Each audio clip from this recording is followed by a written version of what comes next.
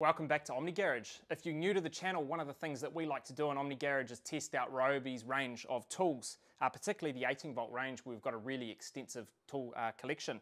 So the two tools that we've got here to have a look at today are two in their inflator range. Now Ryobi make quite a few different inflators. What we've got here is the high volume inflator, and then this one here is uniquely named the Inflator and Deflator. Both of these tools are really similar in price.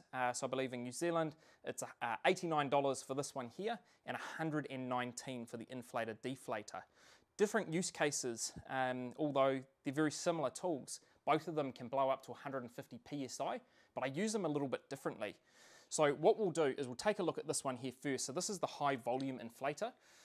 This is the analog version. So Ryobi now, as of very late 2020, make a different version of this which has a digital gauge, which I think would be quite beneficial because I found in my experience this gauge here is not at all accurate.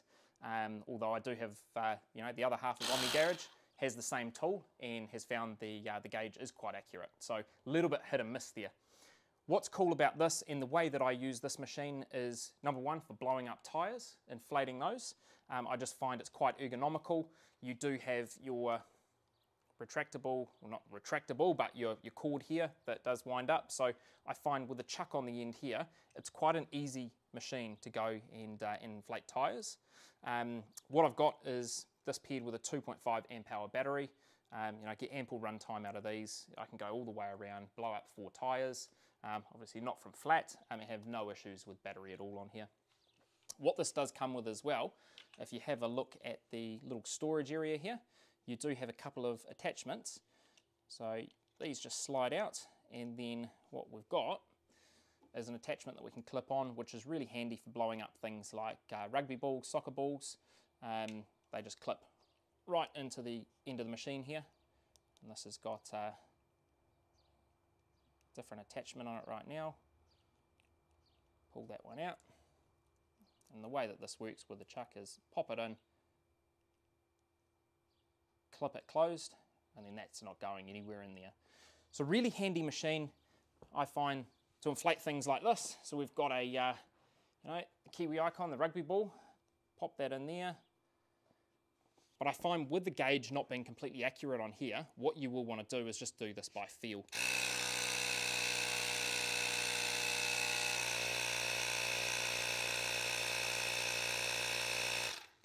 Easy as that. That rugby ball is all blowing up now.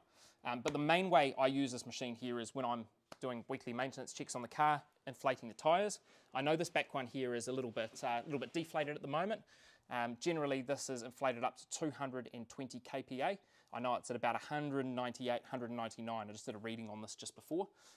So what we'll do, we'll take that off there, pop those to the side.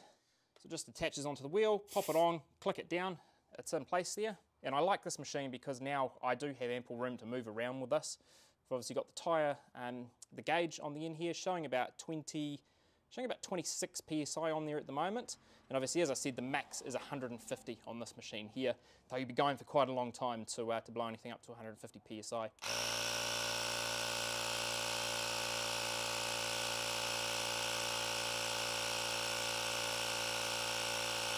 So there we go, we're all inflated up. I find this really handy. In the past, before I had this machine, I'd go down to the local petrol station and use their tools down there. Now I can do this from home. I don't have to leave anywhere. And I've got the added benefit of having this around as well to blow things like rugby balls up when I do have those go flat. So I think this is a really handy tool to have, but I think it's something supplementary to this machine here.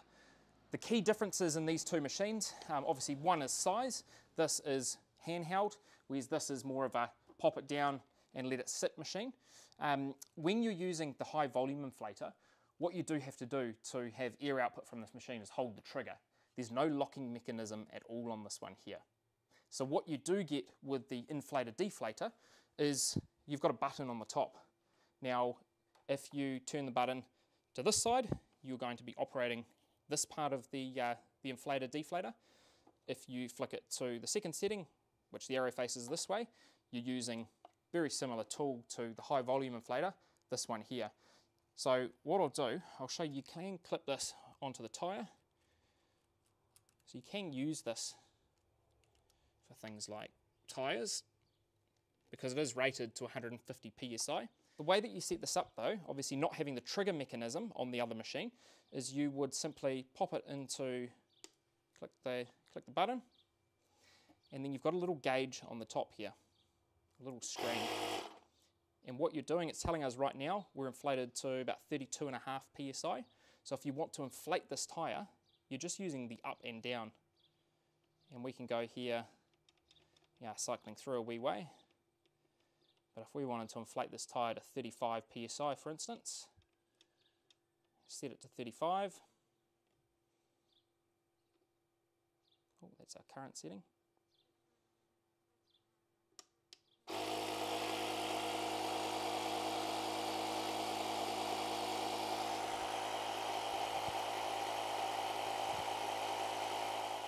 There we go, so that will just auto-inflate itself to the desired PSI that you put into the machine. So quite a handy option if you want to set and forget. I do find, while both of these do go to a max of 150 PSI, I find it's a lot quicker to blow up the tyres with this. Obviously this being a high volume inflator, that probably makes a difference. I did try and find some specs on this to find out what kind of air output it had, and there's really nothing available online, but I do find from my personal experience, if you're blowing up tyres, this is the machine that's going to do it a lot quicker for you. What I do like about this machine here is, number one, it's really nice and compact. Everything's stored on board. So obviously you've got your inflator on this side here, you've got your pump on this side, and then if you turn it around as well, you do have onboard storage for all of your attachments. So obviously this side here is your pump. This is what you're going to be using if you're blowing up things like tyres. When you're doing things like air beds as well, which is one of the things that I think this makes this tool so versatile, you'll be using this side and you'll be turning this switch. And I think this is why if you could only have one of these tools, I would probably buy this one before I went and got the high volume inflator, just because of the fact that this is a multi-tool. You can use this to blow up your things like your air beds, you can blow up tyres, you can inflate balls. I think this is a really handy machine to have. And then I think what I'd do is I'd introduce this tool here. I'll buy this one second, and I use this pretty much solely for blowing up tyres on your car because it is a little bit quicker.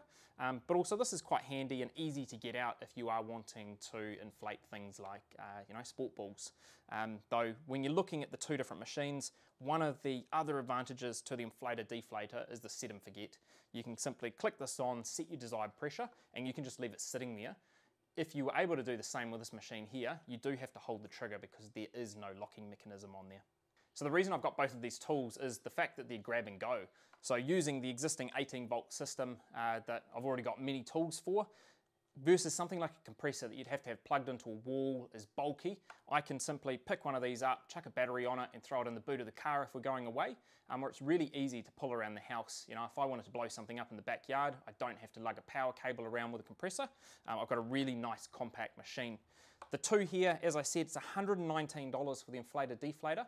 This one here is $89, so it's a little bit over 200 New Zealand dollars to get yourself both of these tools here.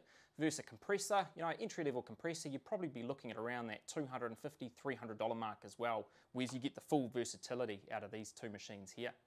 So that pretty much wraps up a really quick overview of these two machines. If you do have any questions at all about them, feel free to drop a comment below. Otherwise, if you want to check out any of the other Ryobi tools that we've checked out on the channel, we've probably got about 20 to 30 of them, and we're slowly going through talking about some of the pros, the cons, and the ways that we incorporate these into the Omni Garage lifestyle. So make sure you hit subscribe, check out that playlist, and we'll see you guys in the next video.